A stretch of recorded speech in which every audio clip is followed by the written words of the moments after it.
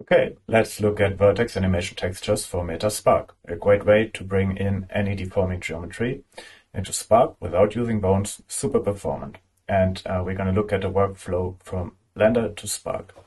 So I'm going to start with this GitHub repository. The link is in the description.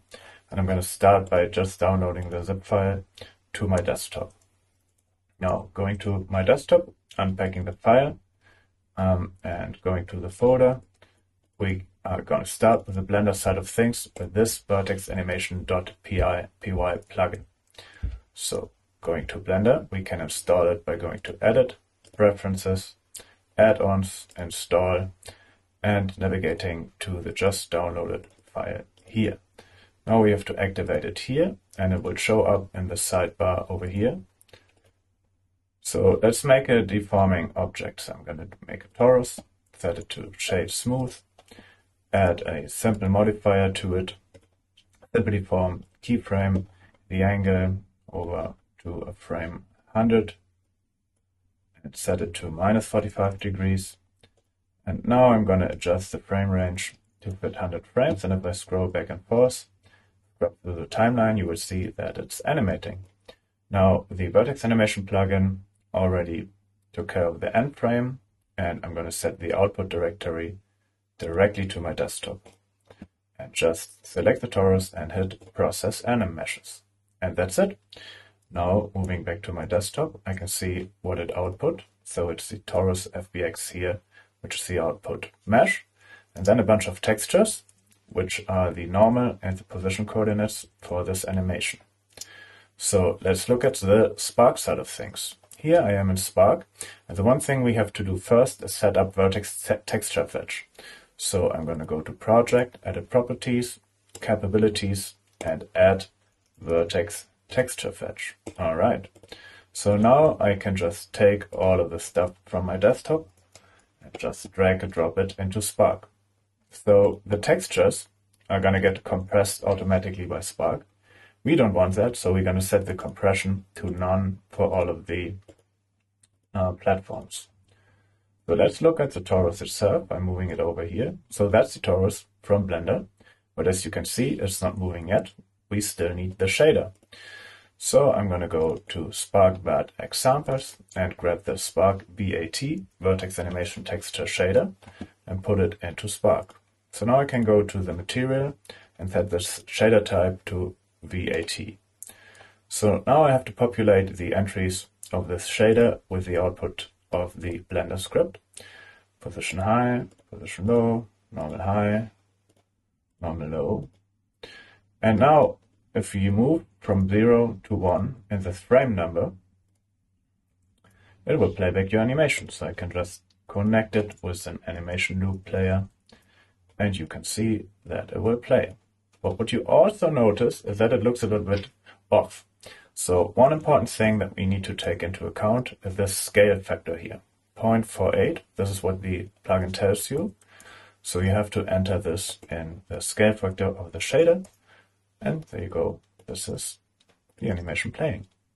So you will notice that the torus is just red. So the shader has the diffuse texture slot, so we can put any texture here.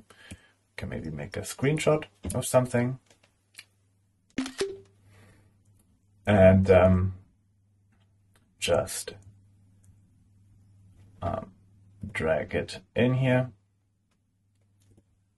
select it from the desktop, and then in the material you can assign that texture, and it works. Amazing. But what you can see is that it will not react to light, and the reason is that this shader really only takes care of the position of the vertices. However, I did include two different shaders in the project, which you can use, which is a madcap shader, my personal favorite, or a PBR shader, which is less performant but people like. So the PBR shader, you can just take those two files. PBR is the PBR shader itself, and PBR VAT is basically a shader which combines the PBR shader and the Vertex Animation Texture shader. And again, just drag and drop it into your project. And now if you change the shader type to Spark PBR VAT, you will see that it will actually react to light. Another thing that is great for Vertex Animation textures is its performance. So we have this little croissant guy here, made by Anastasia Shader, which has the attribution non-commercial license, so thank you, Anastasia. And I just ran it through mixer mode to add a bit of animation, and so we have the walking croissant here. So you see on the left side the bone-based animation, and on the right side the same animation which I ran through the Blender plugin as I showed you before. So now let's do something. I'm just gonna hide this guy, and for the skeleton-based animation I'm just gonna duplicate it a bunch of times. So this is running on a Mac M1 so it's actually a fast machine, and you can see I can duplicate it and do a bunch of them without having a lot of drop in frame rate. But now, if I duplicate them more, you see that it starts getting pretty jittery, and I can barely move. So let's do another one. So it gets pretty slow, and on a device, meaning you know, a phone, for example, it will get even slower. Let's delete them and look at the same for this guy. So this is a Vertex Animation texture shader-based guy. So let's just do a bunch of them and observe if performance degrades.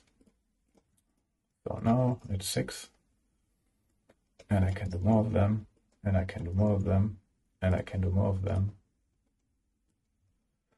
and even more. And now let's select all of them, move a bit back, and let's do more of them, and more, and more. So I hope you see that it's actually way, way more performant than using bones animation. And that's it. I hope you enjoyed. Have a lot of fun with the plugin. If you have any issues, add it to the GitHub issue page here, and let me know.